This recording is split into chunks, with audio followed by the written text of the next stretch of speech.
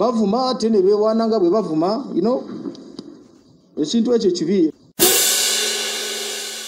In another news, President Museven'S blogger, that is Ismah Olaxess, has been remanded to Kitalia prison. A day ago, I reported to you that police was hunting for this chap and he was finally arrested today. He was arraigned in court today and later remanded to Kitalia. Ismah Olaxess has the same cases with NBS journalists, and that is a case, Brian Wako and Mako. Ismah with the case are expected to be brought back to court tomorrow for their bail hearing. Something funny about this nigger though, yesterday he posted on his social media platforms that he had arrived in Stockholm, that is in Sweden, and this was after the news of police hunting for him started circulating on social media. I think he wanted to use Ismah's style of hiding. Yes, you know, a few weeks back Ismah was also being hunted by police, but he could post on his social media platforms that he's in Kenya. So I think it is the same style that Ismah wanted to use, but unfortunately he was arrested today. But anyway, he's finally been arrested and remanded to Kitalia.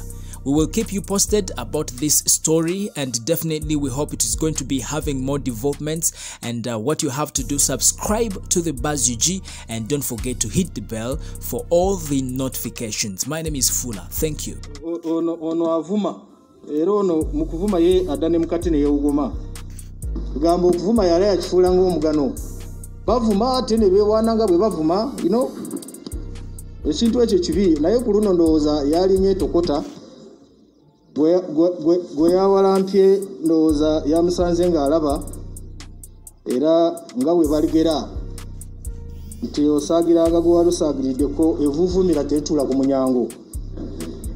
Ku luno ndowooza yatudde ku munyango era amateeka ne gamukwata. Ekintu ekyo ky'okuvuma tekiwagira. Era tusaba ne baganda baffe abali mu production nti ekintu ekyo namwe mukimanaginge. Omuntu okubanga akozesa facilities zammwe n'avuma, kati nga juzi waliwo akatambi akabadde katambula full figure ayina omusumba bajira kwekwata mu studio naye ate nono yennyine yabakyaza n'akola empisa mbi ate n'akasaasanya ku social media. Kati kifaananyi ki ky'oba olaga eri abantu abakulaba?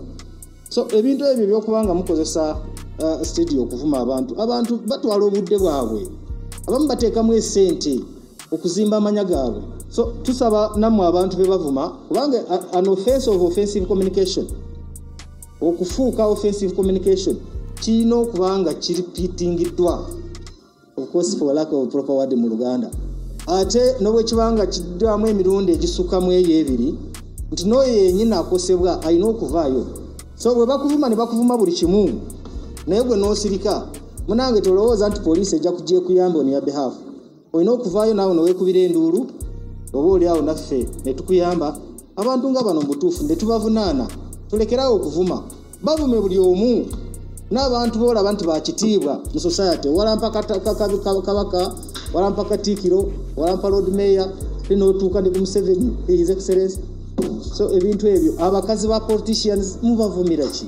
Ebintu ebyo bya bulabe nnyo, naye katulowooze nti amateeka gajja kubagolera entuuma.